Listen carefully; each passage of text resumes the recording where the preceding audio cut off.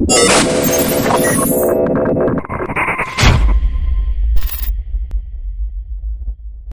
everybody, welcome back for day 2 of the chessboard build. I just got back from the job interview I was telling you guys about. It was a pretty crazy interview process. I actually had to go out there twice. The first time to do some on-hands testing, and then this time for the actual interview part. It was like a 3-hour process total. We'll see what happens. So that's why I'm dressed like this. You know what? Let me get out of this.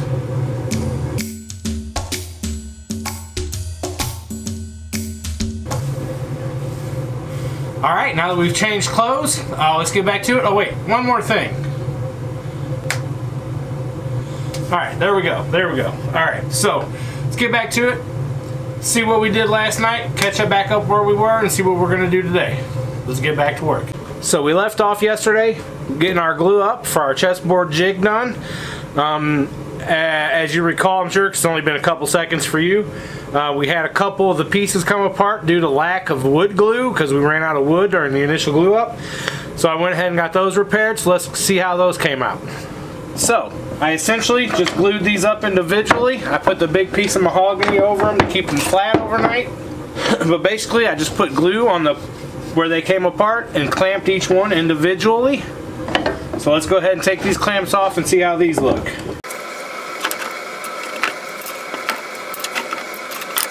Alright, so there we go. Looking like we're good now. Just needed that little bit of a fix up. All the rest of them are good to go.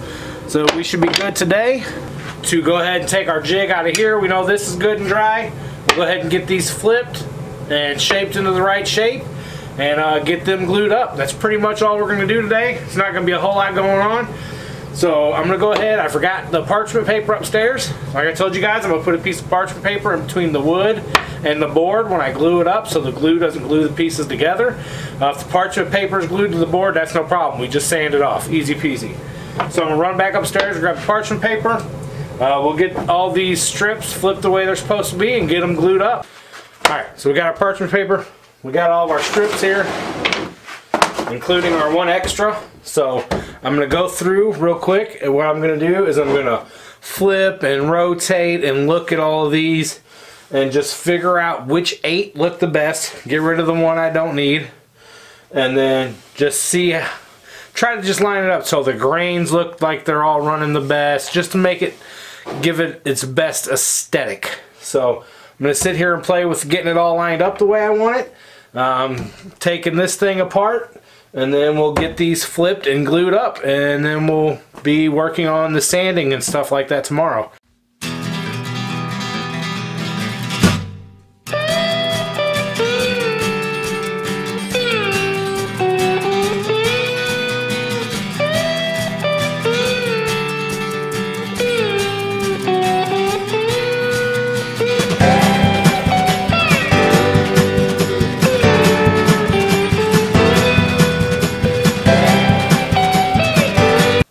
Looks like I got this glue up done just in time. The battery on the camera is about to die. As you can see, it's a little bit of a pain in the ass to glue one of these up and get all the clamps on there. But we got her good. This should get us a pretty flat board. It'll still have to have some work done to it after this. But we'll get into that tomorrow. So we're just going to let this sit for the night, get dried up, and we'll get back down here tomorrow and get back to work and see what the next steps will be. See you guys tomorrow. Alright, here we are back for day 3. I've already taken all the clamps off of the board. As you can see here, we're left with a nice flat board as far as the level of it goes. But as you can see, if I get closer here, maybe. Yeah, there you go. You can see we got all this glue on here. All this glue, we got some peaks and some valleys. That's always going to happen as far as I can tell. So that's on both sides. Got a bunch of glue. It's messy. It's got peaks and valleys all over the place. Just doesn't look very good. Other than the fact that it is nice and flat. So what we're going to do today is we are going to take number 1 and this one that we will call number 2 for now, but that is not going to be its name. So we're going to take number 1 and this one up to the wood shop where we buy our woods. And they wanted to see number 1 up there. They wanted to see what I made out of their piece of mahogany. And then we're going to take this one up there because they have a planer up there. So They told me they'll run boards through the planer for me for like $8. So that'll save me hours and hours of sanding. So I'm going to go ahead and get ready to go up there, and we're going to go check out the wood store. Hopefully they'll let me film in there so you guys can see it too. So let's head out to the wood store.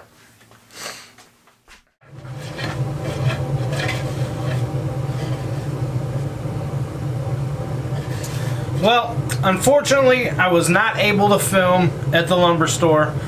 The person I usually deal with there was actually out on lunch when I went there, of course, because it was around noon, so I didn't really consider that. But even though I wasn't able to film, we did get our board nice and smoothed down. Now, the old school guy that works there, I guess one of the owners who was there at the time, actually recommended, instead of running this through a planer, which can cause some tear out on the end of the boards. What the hell? Get out of here. Get out of here. Get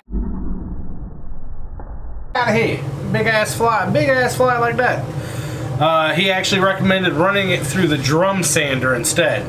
So we gave it about 10 passes through the drum sander, about 5 on each side, going like that. Whoop, whoop, whoop, whoop. And it came out really nice.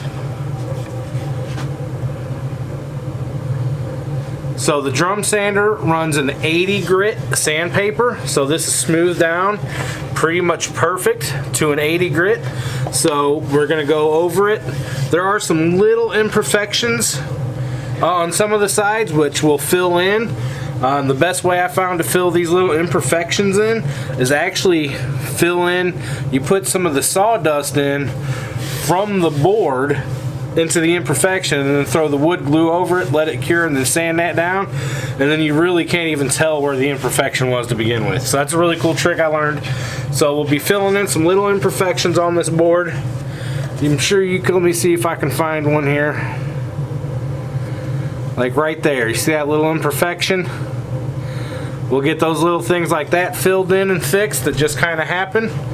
So we'll get those filled in and fixed, let them dry, and then tomorrow we'll get back down here and we'll get that sanded back down with an 80 grit to get the glue off, and then we'll go over it with a 120 grit and a 220 grit. And the 220 will be our finish grit. So we'll get this sanded down to a finish grit, and then we will work on getting the frame built.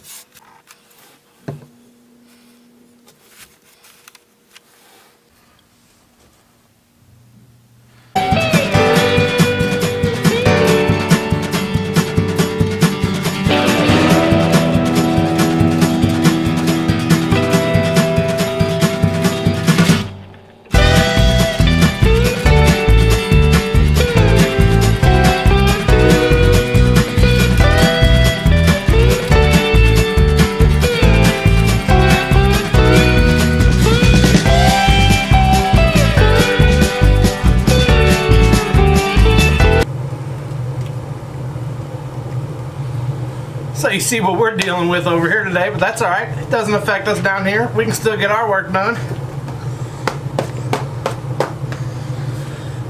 Alright, so the board's been drying up overnight again. All the glue has dried. All of our little spots have been fixed. Time to get back to sanding. Get all of our glue spots like this off of here. So again, we're going to go 80 grit, 120 grit, 220 grit. Then we're going to start working on the frame. I already started cutting up some of the pieces that we're going to use for the frame. We'll take a look at those. So over here we took some of our maple and we cut it into 3/4 inch by 3/4 inch perfect squares. And it's long enough to go all the way around the chessboard, each piece. So we have 4 of those. And I took a piece of mahogany and I cut it into these 4 little strips. What we're going to do with these is we're going to cut grooves into what is going to be the top of each one of these pieces of maple, and we're going to inlay a piece of that mahogany in here. And then we're going to sand it smooth, and then we're going to put it right an edge on it, and that's going to be our frame for this one. Now it is time for clue number 2.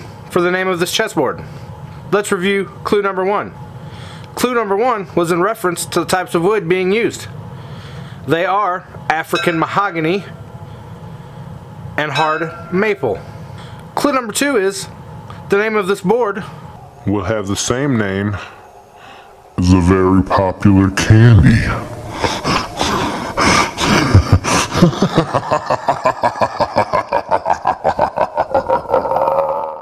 So there's your first 2 clues for what the name of this board is going to be. Have you figured it out yet? Leave your guess in the comments below. Alright, so I'm going to go ahead and get ready to start sanding. What we're going to use to do this is these sanding sleds that I've made. So I have 2 of them. One is an 80 grit, one is a 120 grit. This is the 80 grit one. It's just a piece of wood, a couple handles on it, and a piece of sandpaper on it. So that's our 80 grit one. After we get it back down to the 80 grit, which we're just getting the glue off, we'll go to our 120 grit one. So same thing. I got the numbers written on them of what grit they are. So we'll just get back to work. No, you know what, actually, I think we're going to do the grooves in these first and get these glued up, get the inlays in them and get them glued up, and then we'll start sanding. That way, while these are drying, we can be sanding, and then by the time we're done sanding, these will be dry. We can sand these, get them on the board, and then work on getting our edges on them. So let's get our inlays in these. We'll go over how we're going to do that. So basically what we're going to be doing here is using our router table with our 1/4 inch straight bit here, and we're going to have it about a little bit higher than that, just close to the depth of the maple we're using.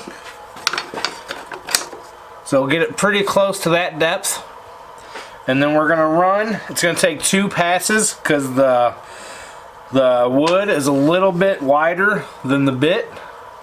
So it's going to take 2 passes with our guide board moved out just slightly to get the exact right depth.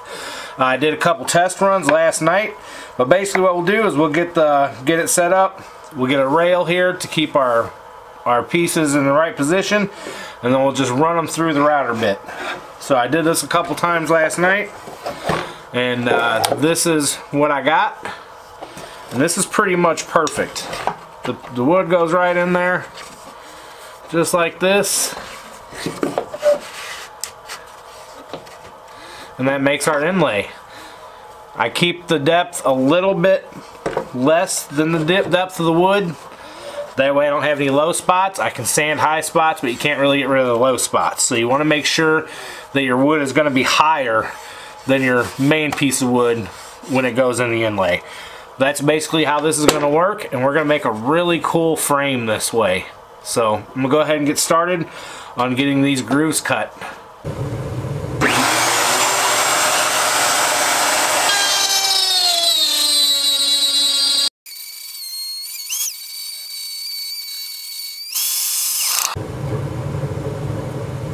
Alright, so this is the first cut on the first strip. Again, the pieces of wood are just a tiny bit wider than these strips, so I'm going to do all 4 of them where the plate is now. Move the plate ever so slightly out, and then run all 4 of them again so we get the right width for these. So I'm going to cut the camera off to conserve the battery, get the rest of these cuts done, and then when we come back we'll get the inlays put together.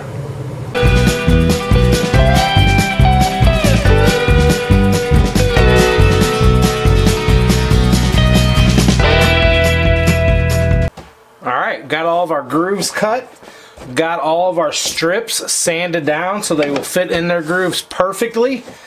As you can see, there's just a little bit of a height difference between the inlay and the main piece of wood, just like I wanted, all the way across so it can be sanded down perfectly evenly. So basically now these just kind of slide in and out of here just like they did on our tester. So we're going to get these glued up next. Take the strips out, get some glue in there, get the strips back in, clamp them down, and then while these are drying, we'll get back over here and start sanding this bad boy again. So let's get this glue up going.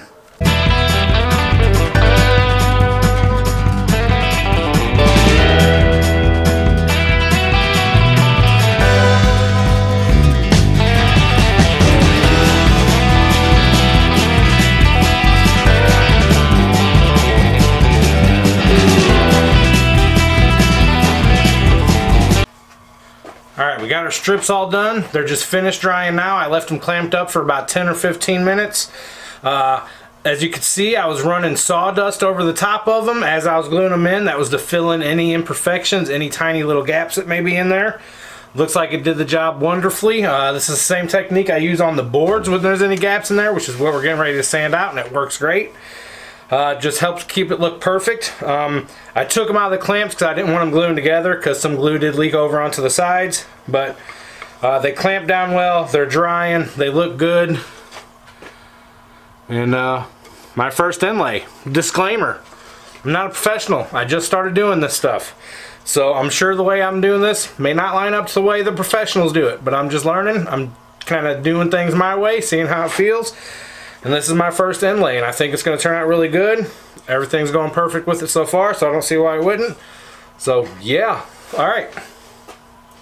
Now before we get back to sanding the actual board, I glued these two pieces of wood together last week and haven't had a chance to sand these flat yet. And these two pieces of wood are for me to clamp to the work desk, to the workstation, and then to be able to clamp clamps on the workstation to keep the board in place as I sand it. So this is another quote-unquote jig for chessboards, which is basically just going to be a nice flat surface for me to sand on top of, because the surface of the workstation is not flat. Well, I mean, it's level and everything, but you know, glue and solder and dirt, and so we're going to have this to do all of our sanding on when it comes to that point of every board. So I'm going to get this thing sanded up real quick, and then we'll throw the board on there and we'll start getting that sanded up.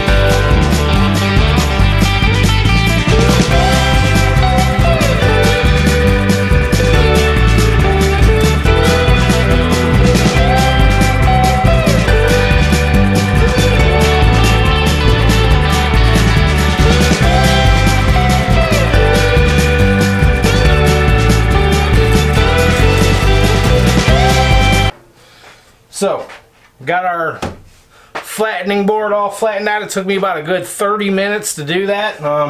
It wasn't exactly easy, but I got it done. It's nice and flat and square now. Now we have our chessboard clamped onto that. We have that clamped to the workstation with these two clamps, and then we have the chessboard clamped to that board with these two pieces of wood and these three clamps. These two holding it down, this one holding it together, so that board's not going anywhere. So now we can run our sled on there, get to sanding that and getting that smooth on both sides again, and then we'll be ready to put a Danish oil rub on this, and then we'll work on getting the frame built. So I'm gonna get back to sanding this and see you when it's done.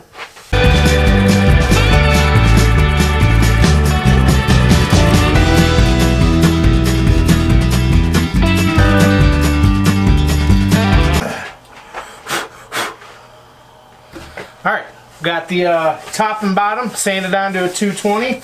What I did was I did the 80 grit sled, so I got it nice and smooth, all the glue off. Then I did the 120 grit sled, then I did the 120 grit palm sander, and then I did the 220 grit palm sander. So both sides are sanded completely smooth through a 220 grit. And then what you just saw me finishing there was I was squaring up all of my edges to make sure all of my edges are completely flat and completely square. I can throw my square on here anywhere and it's completely perfect. So this thing's completely square. It's sanded all the way down to a 220 grit, so it's ready for some Danish oil. So I'm going to go ahead and get this area cleaned up, and then we'll get some Danish oil on this joker, and then we're going to call it quits for the day, let that Danish oil set in overnight, and then tomorrow we'll get to sanding our frame and getting it attached and getting that finished up, and then we're going to have a completed chessboard. So I'm going to get this mess cleaned up, get everything out of the way, and then we'll get some Danish oil on this bad boy, and we'll really see what it's going to look like. Yeah!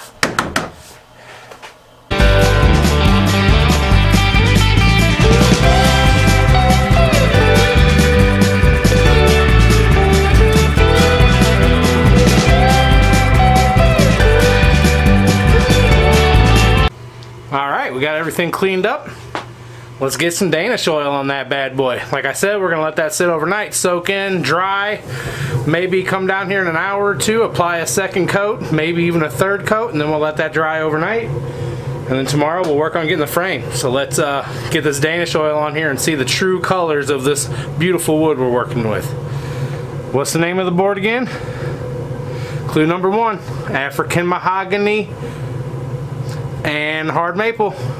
Clue number 2, the same name as a famous candy. I'll give you clue number 3 later.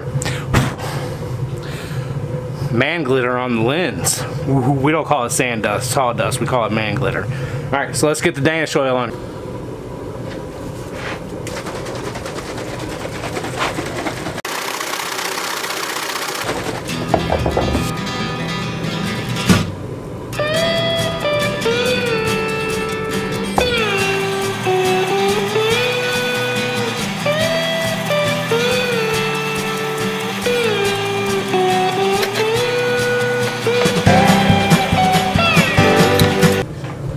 So unfinished side, finished side, unfinished, finished. So we really brought out the color in these grains. The mahogany looks beautiful, shines and shines. So again, I'll let that dry for like an hour, come down, throw a second on, let it dry for another hour, come down, throw a third on, flip it over, do that again. So I'll be down here off and on for the rest of the night, just getting coats of Danish oil on here because I want it on both sides. And then we'll let it cure for the rest of the night, get in here tomorrow and get this framework and get this thing finished up. And then I'll let you know what the name of it is. So alright, we'll see you guys tomorrow. Peace out.